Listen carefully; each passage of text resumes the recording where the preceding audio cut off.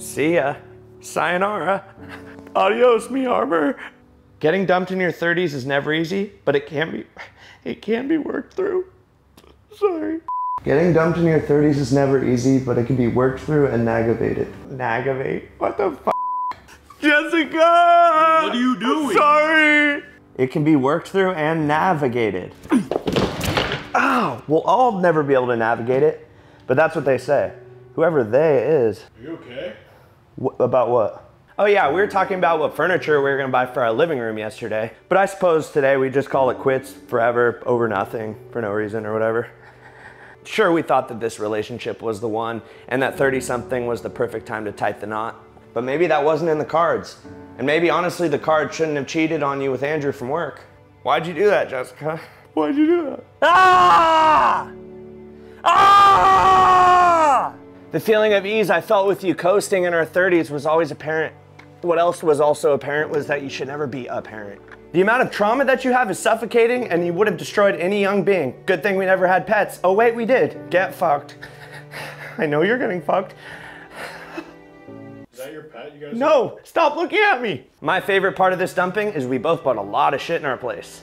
Who gets that Amazon Basic spatula? Should we have split custody of the Amazon Basic spatula? We should meet up and talk about the Amazon Basic spatula and who should have it and also get back together. What? What? Seth, you're too close, dude. It's too close. Also, the cool thing is I get to figure out how to make new friends now because I'm realizing all my friends were in your social circle and I'm ass at making connections with anybody in the world. The crushing weight on my chest of having to be alone for more than 2 seconds seeps in at a rapid pace the moment I'm not smelling your pillow at my house.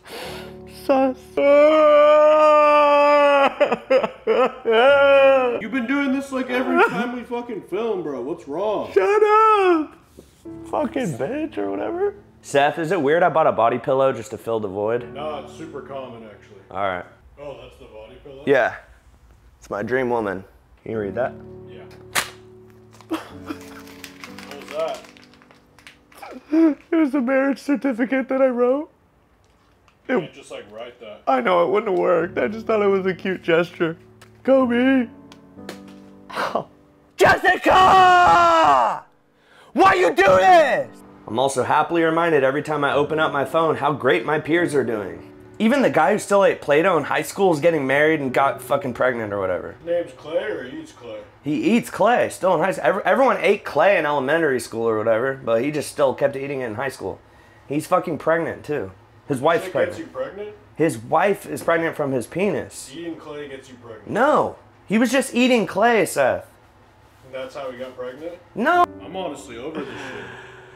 I'm dishonestly not over this shit, which means I am. No, I'm honestly over it. But I said I'm dishonestly not over this.